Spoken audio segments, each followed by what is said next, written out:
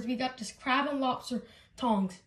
It is 15-inch long. It is solid steel. It got high visibility. And the reason I got these tongs, and they're also from Promar. We got this from Walmart for $5. It's a deal in our opinion. So these tongs, the reason we got them is because to hold the crabs without getting pinched. I got pinched before and by the crabs, and I feel like I don't want to hold the crabs. We are gonna open these tongs.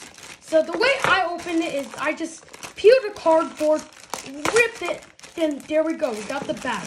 So these are the tongs. We have them right in our hands, and here you can see them. They seem like they hold really well. It's steel. It's green, and I think these tongs will be very good to hold and release the crabs. So we could hold the crabs, and yeah, we could hold the crabs, and we will test this out as soon as we get back to crabbing. Happy crabbing. That's all, folks.